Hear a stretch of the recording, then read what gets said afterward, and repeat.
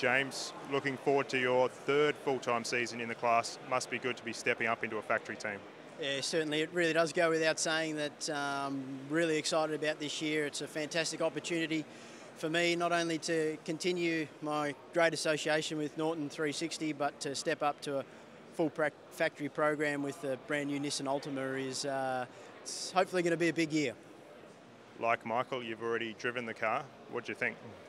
Look, initial impressions of the car has been fantastic so far.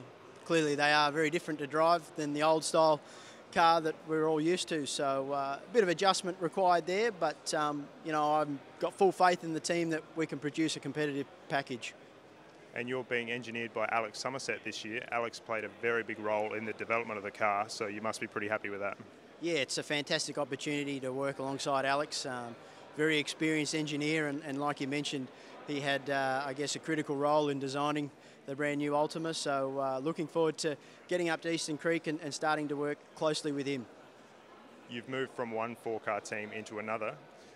Is it difficult to get four cars prepared to the same level?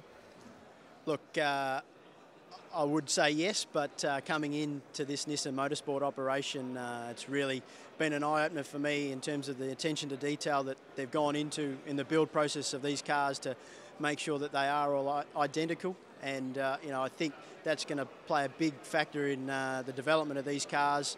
The three of us, or the four of us, have been working well together in the limited testing we've had so far. So I think you can easily get yourself lost with four cars, but from everything that I've seen with all the structures that are in place at Nissan Motorsport, I think it's only going to work to our benefit.